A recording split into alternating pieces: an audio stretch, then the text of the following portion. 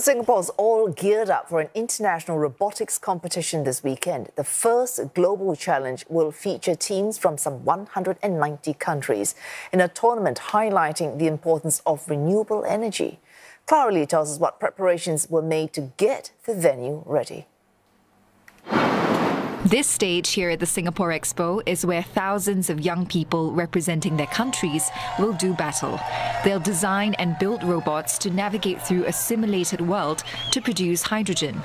Organisers are making sure that their participation will not be marred by administrative delays.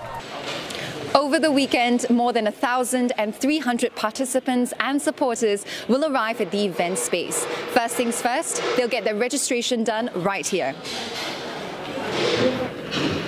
After registering, all 191 teams will make their way to the pits. Each country's team will get a table to put last-minute touches to the robots they've built. But it's not all work. This is also where participants from different countries mingle, share local snacks and even souvenirs. Last year, Team Australia gave out boomerangs.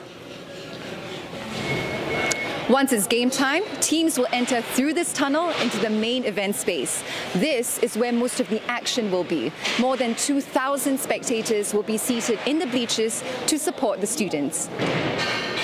The matches will take place in 5 game fields, just like the ones behind me. Using their robots, different teams will compete against and work together with other teams. That's because the organisers say values such as collaboration will be key to addressing the challenges facing the planet. Perhaps chief among these is the example of the team pits, which serve as a base of operations for our teams to work on their robot and regroup after a match. These are both dual-sided and in close quarters with one another, which encourage collaboration between countries and the fostering of friendships across borders. All of this is in service of proving through example that a better, more collaborative world is possible. In line with the theme of the tournament, organisers have chosen to go green in their planning. Some of the initiatives to come out of that have been reduced hours of air conditioning, reusable water bottles for all team members. We also organized our busing of teams to the event to minimize time on the road and thereby emissions. Additionally, we have no plastic in the attendee badges, just paper to reduce our overall plastic use. He says these will be the standard when planning for future editions of the event.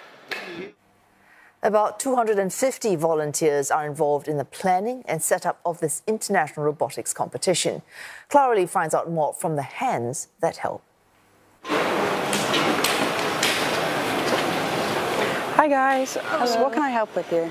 Amelia Weiler may only be 18, but she's a veteran in robotics competitions. With 7 years of experience under her belt, she wants to share that passion with others. I'll be taking people around who are interested in First Global and explaining to them what the program is, what it's about, and kind of showing them the field and talking to other teams with them. To get here, Ms. Weiler took a 19-hour flight from Rwanda, where she's based.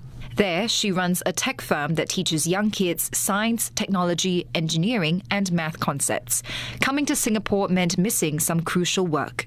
We were trying to figure out who's going to be covering for me while I was gone, but because of the impact First has had on my life, it kind of took first priority, and I was really excited to be coming here. Volunteers such as Jose Ramirez say they're giving back to the community because of the networks that they built in past competitions. Mr. Ramirez was part of Team Venezuela in 2018. You get a very unique opportunity to connect with a lot of people that are different to you, that you would probably never see in your life, but they're very special and very smart, and they teach you so much. And not only that, you make friends. You grow with each other. You live through some of the most stressful time of your life. Since then, he's been finding ways to stay involved by being a mentor to his country's representatives, mostly remotely. But this time, he's making a physical presence to meet and help fellow robotics enthusiasts. I studied abroad and making sure to save money for the next First Global, making sure that I had a role somewhere, either in the team or a volunteer. Those were things that I had to look out for.